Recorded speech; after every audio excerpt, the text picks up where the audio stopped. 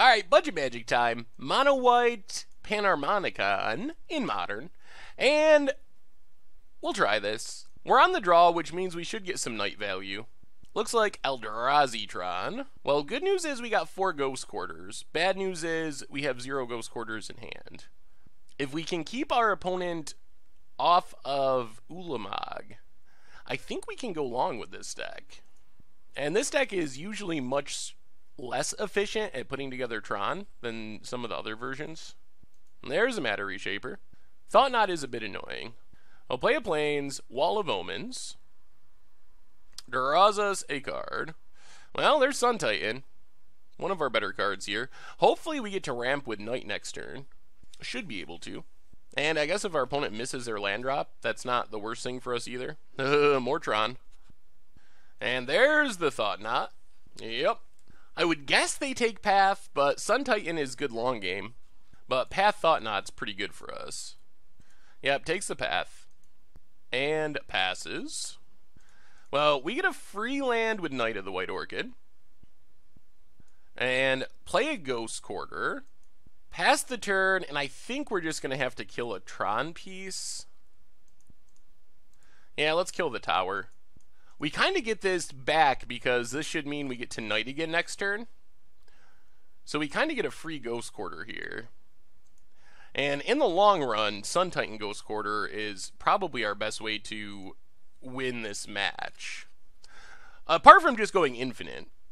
Opponent gets in with Thought Knot. Well, we got to take it. Down to 16. Tech Edge. And Walking Ballista. Another Plains, not good.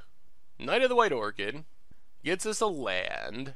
Play a land. So the problem here is our opponent can Tech Edge, which keeps us off of Sun Titan next turn. We want to double block this Thought Knot Seer, but it's going to be hard with the Ballista out. Because our opponent can just kill one with Ballista. Now we kind of get 2 for 1. Ooh, alright. Opponent is not going to go on the Tech Edge plan. So that means we are going to get our Sun Titan down. Most likely.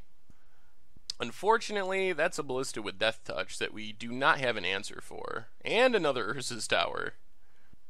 Opponent gets... Well, let's double block. Opponent's going to kill one. Very certain of this. Yep. We lose a lot of our stuff. We draw. Well, another Sun Titan's actually pretty good. Sun Titan. Get back. Ghost Quarter. Ghost Quarter, the Tech Edge. How many wastes does this deck actually play is question 2. Because I think over the long term, our way to win is Pan-meria with Sun Titan. That's our long game here. Problem is our opponent can add a counter to Ballista and then kill Sun Titan, which means they will be able to kill Oh no. Alright, that's game. Yup. Wow. Our opponent just naturally drew into Tron. Well, I mean, what can you say? You put Tron lands in your deck because you want to draw them, and draw them our opponent did in the perfect order. That's another Walking Ballista. So now I'm not even sure we can win with Sun Titan Pan-meria, because our opponent's just going to shoot down all of our stuff, and we're taking way too much damage. Yeah, that is very unfortunate that that is how this worked out. If our opponent didn't draw a Tron land and Walking Ballista, yep, alright. Wow! Timely Tron lands. Jeez, that one was brutal because we had what we wanted, which is Ghost Quarter Sun Titan, and our opponent had what they wanted. I guess we can bring in the Pithing Needle, maybe Banishing Light, go down a Lone Missionary, and well, maybe we go up a Condemn as well. Go down a Lone Missionary, a Pilgrim Eye, and a Resto. Try it like that. Alright, we're on the play for game 2, and we will continue our trend of mulliganing. Alright, we'll try this. Felidare's going to have to go to the bottom because we need lands. Play a Plains, pass the turn. Power Plant for our opponent. And passes. Well, Ghost Quarter and Wall of Omens. Come on, lands. We need to curve into this Sun Titan. Oh, boy. Oh, boy. Oh, man. If this deck has Natural Tron, I'm going to cry. The downside of Eldrazi Tron is it isn't actually very good at putting together Tron. And the downside to our deck is no matter how many cards we draw, we're going to be mana screwed. That's super unfortunate that we double Wall of Omens and did not hit a land in that scenario. Opponent has Expedition Map. Cracks Expedition Map. So, turn 3 Tron and a Mind Stone. What does our deck say? Says, no sir to the land. Well, this means we have to path a Wall of Omens, which is miserable. Man, I feel like this matchup is so good for us.